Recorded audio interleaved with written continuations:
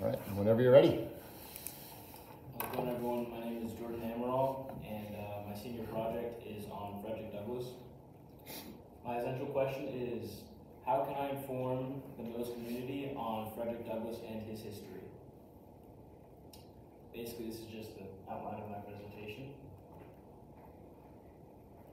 One very popular quote by Frederick Douglass is, "It is better to build strong children than to repair broken men."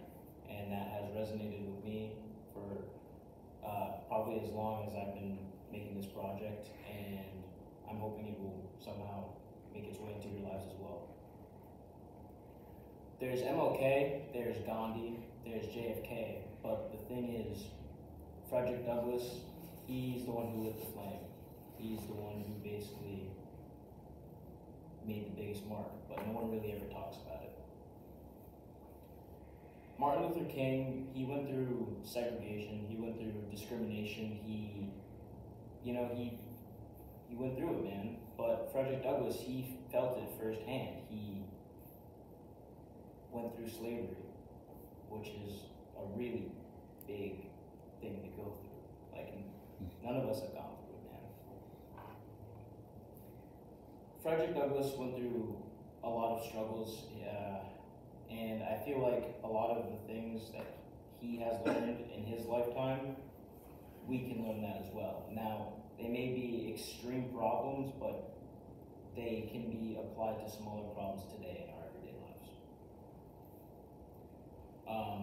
During the first term, that was basically just the project planning. The second term was putting together my research. And the third term, I actually created a speech for senior project day, and I thought that went really well. It was basically just talking about Frederick Douglass and how he was a man of integrity. And then my fourth one was creating this project. Now, there's a lot of things that Frederick Douglass didn't really know about himself. He knew who he came from, but he didn't really know where he came from. Douglass, the last name Douglass, was an addition to his original name, Frederick Bailey, but that was his slave name, so he didn't really want to create his own thing.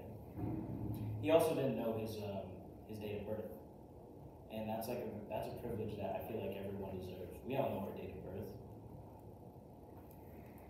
He was a slave turned slave abolitionist, but he was also more than that. He was a great man, and he was also a women's suffrage activist, and he was also an author. Now, Douglass stood against a lot of different things in this world, but one big thing that he stood against was violence.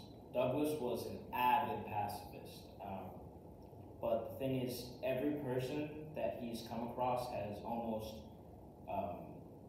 protested against him.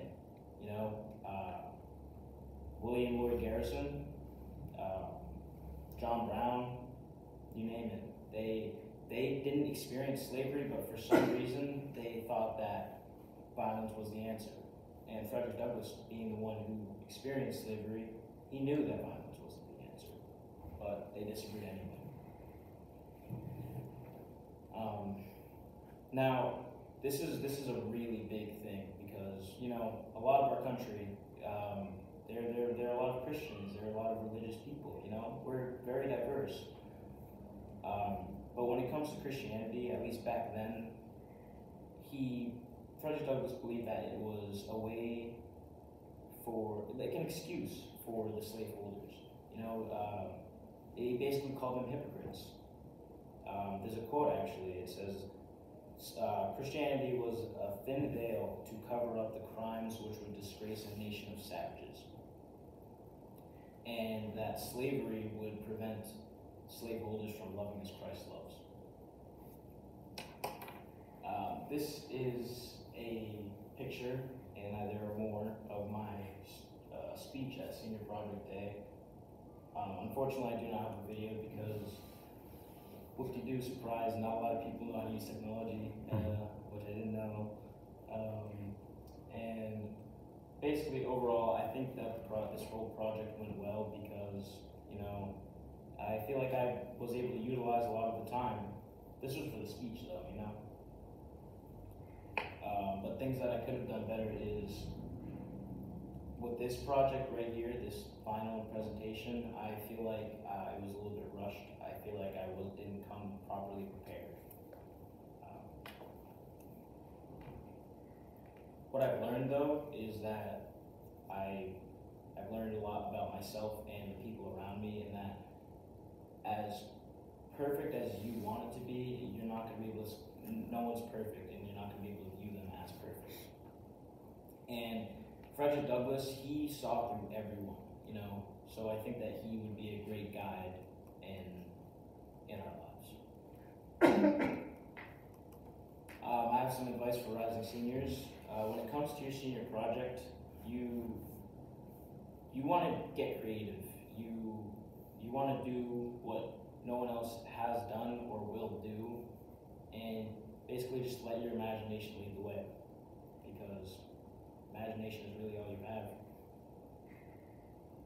I'd like to thank Mr. Bigelow, Mr. Garfield, Ms. Morrow, and I'd also like to thank Colin Christie. I'm sorry, Colin.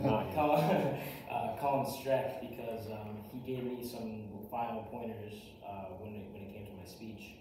And I'd also like to thank Mr. Cravey, definitely, because he was my mentor through all of this. He's an avid historian, so I feel like he's the only person you could really look for.